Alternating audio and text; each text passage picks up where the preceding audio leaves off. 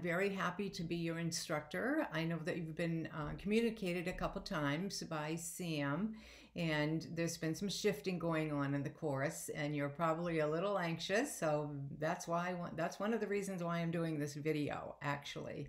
I just want to say to you that you're going to be in good hands, and I know you're going to enjoy the course on Blackboard.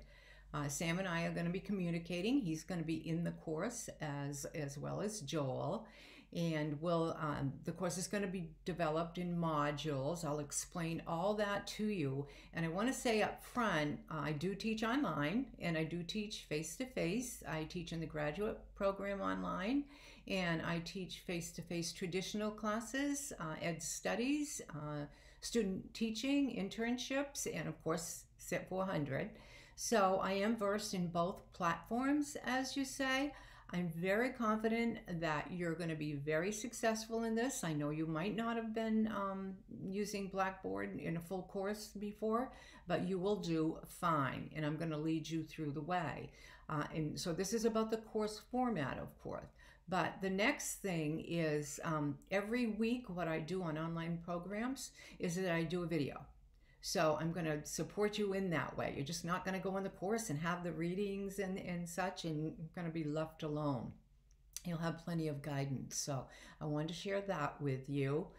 The next thing is you will have readings. I'm not quite sure if you've got the syllabus yet, but I'll get it and send it out to you, even though the course will be open on Wednesday.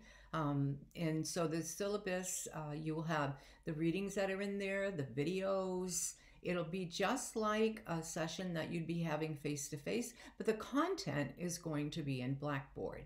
I'll explain the grading and everything to you as well. So again, this video is really just to let you know that everything is going to be okay. And so you could actually see who I am too. And I have taught CIT 400 before. I've enjoyed it, as I say. I have good relationships with students, and I'm sure I will with you.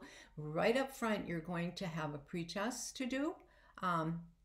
No issue with it, of course, and do the best you can. You'll have a post-test after. It's a very commonsensical information that you're going to write in there.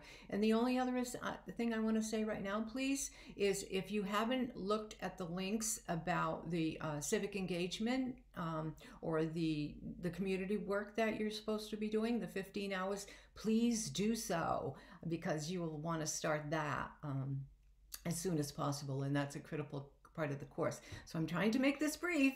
All right. So anything else I'll share in the next email or the next video that I make for the first part of the course. Okay. The first module. All right. Take care and be well and enjoy these sunny days. Okay. Thanks so much. See you online.